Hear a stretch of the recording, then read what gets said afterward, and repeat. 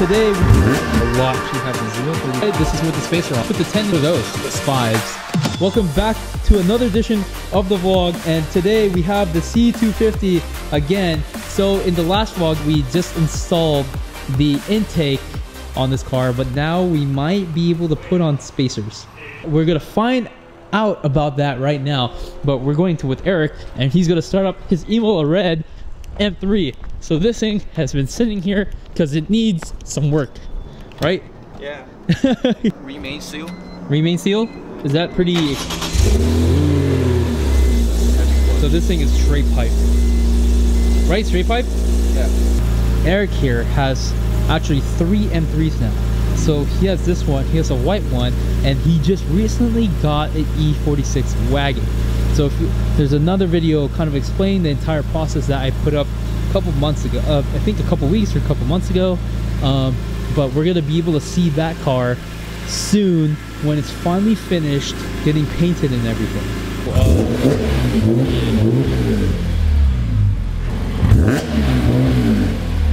So the thing is, like, I was planning to get rims on this car, but it would only have to be after the wrap, because I want to see how good it looks just by itself. I do like the rims, but I just think they're a little bit too narrow for my taste.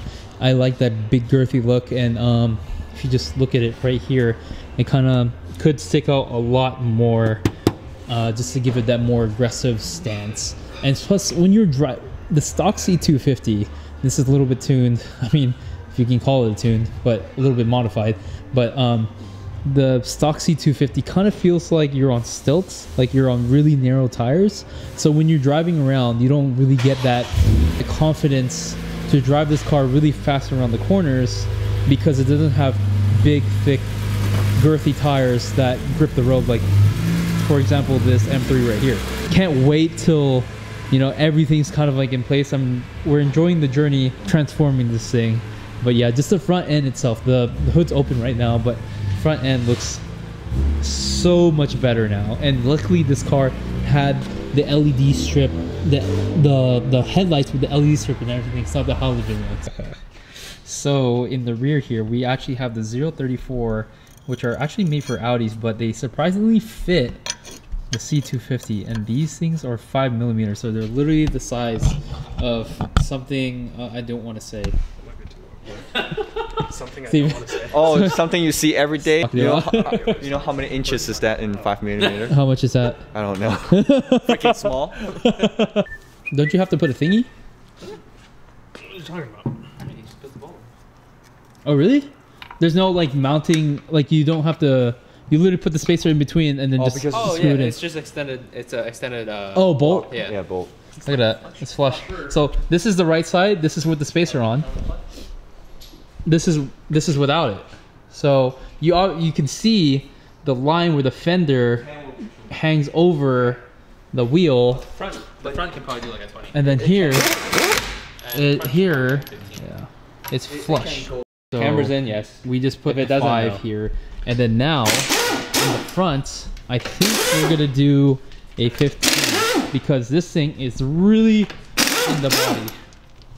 Hey, so you never know 5mm makes that much of a difference. Yeah, the 5mm really made a huge difference. Even though it's the size of my pinky, like right there, like that's, no, even less. That's what she said. So here, if you look at this one, so here, it's so much in the fender, the tire, and even the rear too. You can't really see it that well. So this side doesn't have it yet, but this side. So all the parts right here. So this is Did we want to do 10 or 15? a 10. Let's start with a 10. So it looks Why not go big or go home? Go big or go home? All right, 20. That's what I was saying. That's why I say put the 10 in the back. I'm just kidding. No, 10 is too much. Really? Yeah. You think so? I trust you. Eric is the professional. Well, Vince John's the is professional. But And when you Vince look, is the professional. 5 is a lot. Holy bananas! What are those? Those 50mm? No, those are 20s. How many bolts? 20s and 50s. Ah, shoot. What happened? Look at how Doesn't big. fit the center bore on the wheel. Look at how big those muscles are. No, it's not that. It's the center hub doesn't fit this. Oh, I bought a torque gun, and Milwaukee? I couldn't remove my nut. Oh, it is? Yeah. You bought a gun and you couldn't remove your nuts. Yeah. Yeah. What are those? The center board doesn't freaking. The center board's too big. No. Oh, for the wheel? Yeah. Oh, because Like if we had a flat one, it'd be okay. What if we just put a 5 on there? Another 5? Yeah, Another and 5 just to again. push it Or out a two little bit. fives. No. Oh my god. Yeah, this will work, Just to see what it looks like, I guess. or at least a little bit better. You're saying the lip doesn't fit in? Is that- the wheel won't sit up The to wheel hub. won't sit. This outer lip here, or this Yeah. lip here. That's won't kind fit of on. dumb. This is quite interesting. So instead of putting the 10s, we're putting the 5s, which still improves it somewhat. You can actually see the tire now versus the other side. So the other side again. The lip is really very dangerous. Oh jeez. Without the lip is dangerous? Yeah, it'll be going like... I'm like, Oh, moment of truth when the car is finally sitting on the ground. How does it look? I think the 5s look perfect in the back. You're right. Oh no, I think we can go more. Really? Yeah, let's do it more. I like it girthier. The girthier, the better. I mean, it's pretty close. it's The rear pretty is flush, good. to be honest. Yeah. If you were to go more, you have to camber it in. You think so? Because look, it's still a little bit above right here. I think like if we went like 7 mil, Yeah. 7 or 8, We can't do like it 7 or 10, 8, and then same thing with this front here. I think we went 7 or 8. 7 or 8? No, it can go more, but like 10, That right? has a Yeah. lip. It won't fit, right? What do you Yeah. mean a lip?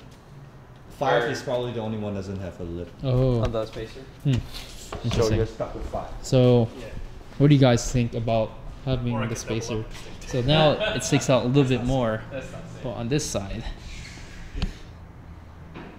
yeah, it's a very subtle difference. Definitely, yeah, definitely a subtle difference. I say you're probably gonna see it more so in the front because the front 6 stays inside a little bit more. But it's a nice upgrade to your car. Yeah, see, because it sticks out now, and then here, not really so much.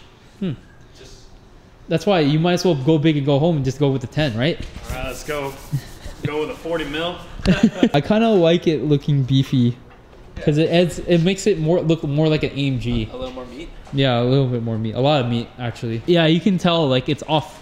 It's not off. It's like off center now. Yeah. So what do you guys think? Is it worth the money? Because spacers typically run about like what, $500 for like a 4 set. A full set? For a full set. Everything? No, you're probably like 200 something. Max. Oh really? Yeah. Oh, so Or well. sorry, for 034, just fantastic. Which technically shouldn't be fitting on your car. Yes. Which actually fits on the car. Well, only Surprisingly. the 5 mil fits on your car. But I mean, new rims for this car would cost around $1,300. So, I mean, you either. What is happening back there? I was just trying to But yeah, so if you don't want to get new rims, definitely spacers is probably the more cost-efficient way to go. They're factory ones, right? Mhm. So let's say the factory ones are this length. Yeah. Adding a spacer, or Increase- let's say yeah, this it has much to be grabs longer. actually the wheel Mhm. or the hub. Adding a 5 mil spacer pushes it out, and so maybe like only this much is grabbing the hub. So we And so need. it's not as safe.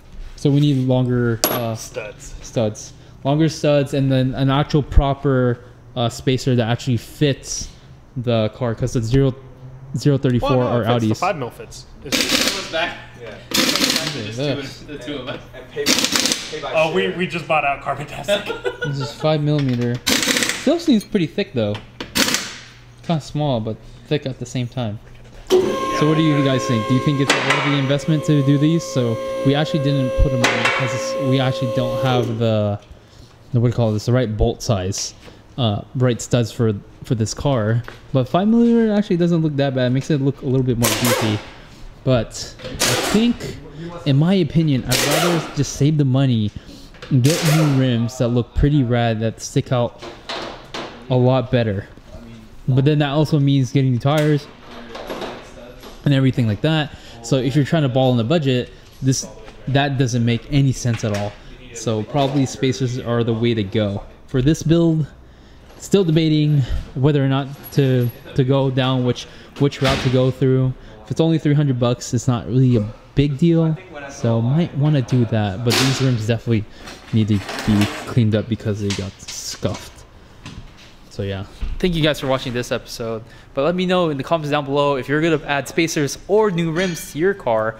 And in a future video, we'll go over what exact tire size and what rim size to get, so that you know what to do to your car as well, whether you want to get new rims or you want to get spacers too. So definitely recommend, if you're going to do spacers, 5mm in the back. It still keeps it pretty flush. You could probably bump it up to 7 or 8 at most. 10 would really stick out too far. And then in the fronts, you can do 10s. Thank you guys for watching this episode, and I'll see you guys on the next one. Peace out, man.